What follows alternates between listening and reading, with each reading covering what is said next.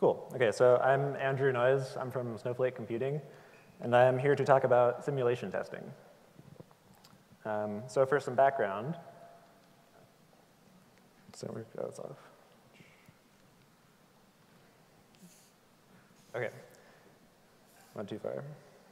Okay, so for some background, within the context of Foundationdb, a simulation test, we're basically simulating a distributed system in a single process, and the outcome of this test is going to be determined by the random number generator. And in particular, like the sequence of numbers returned by the random number generator.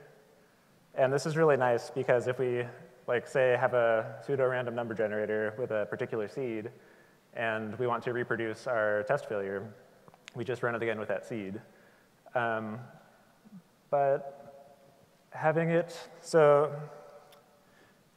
pseudo-random number generator kind of constrains the possible outputs of this interface here. In particular, if you want to get very unlucky for your test and you want to return 0 like 6 times in a row or something like that, that will never happen with the fair pseudo-random number generator. So I'm going to talk about kind of an alternative idea where you make the input to the program just some sequence of numbers returned by this. So you have more flexibility there, and let's kind of see how that goes. Okay, so we're going to be using this example bug throughout. Basically, we've got some integers here, and we want to maintain this invariant that each one appears exactly once. And so what we're going to allow clients to do is we're going to allow them to swap elements. And this preserves the invariant. So there's a swap. And our implementation of this swap is going to have a bug. So there's there's 2 tasks, right? So this guy can get executed separately from after the wait. And this looks really contrived, but we do really insert wait statements here and there occasionally for things like trying to fix a slow task or, lifetime issues, various things. And here's the bug. Okay. And this is what our clients will be doing. We'll have a couple of concurrent clients running. They'll kind of wait a random amount of time. And then some of the time they'll check our invariant. And the rest of the time they will swap 2 random elements. And this is what we're looking for here. This is our minimal counter example. So we've got 2 concurrent swaps, and they're going to interleave. And they're also going to swap the same element. Here they're both swapping 9. And then immediately after, we'll check the invariant. So this is what happens. So this kind of represents the first operation here. We're reading 0 and 9. Then we're reading 8 and 9. Then we're writing 0 and 9. And then writing 8 and 9. And what you see is that 9 now appears twice. So that's what we're looking for. That's our minimal counter example. OK, so if you're so I'll kind of describe the strategy Foundationdb currently uses for scheduling tasks. So we've got a fair random number generator.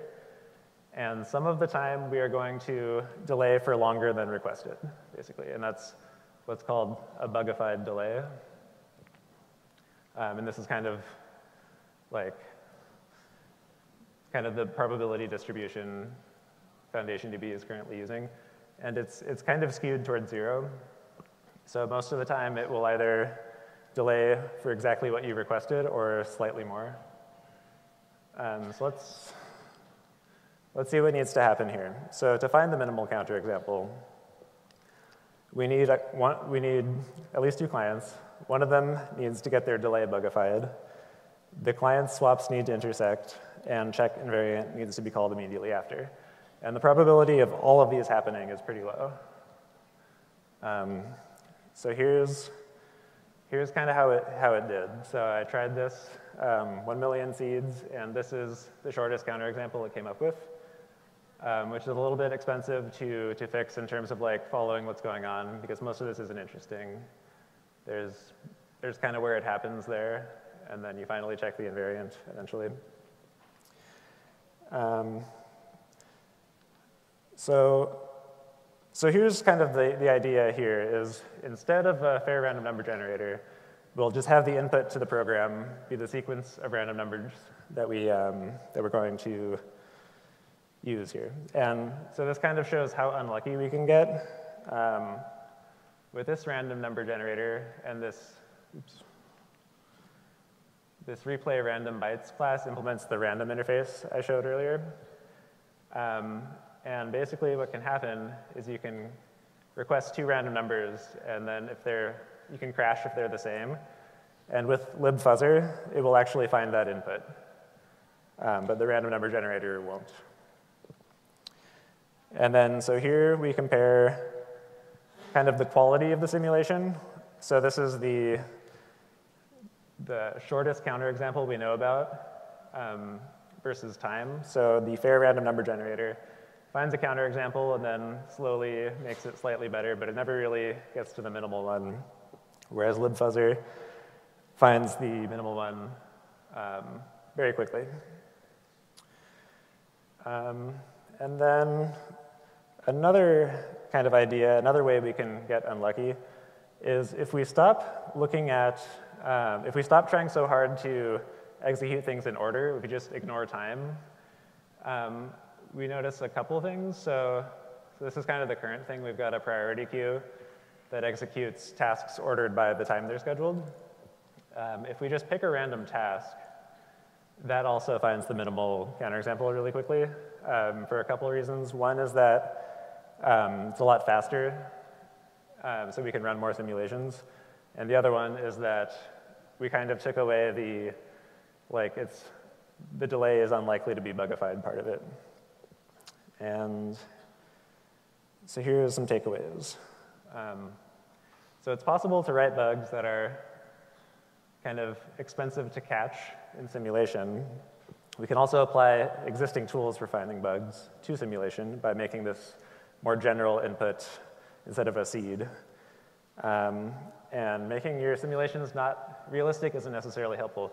We already do this with Bugify a lot, so don't worry about that too much in FTB server. But yeah, that's it. Thanks.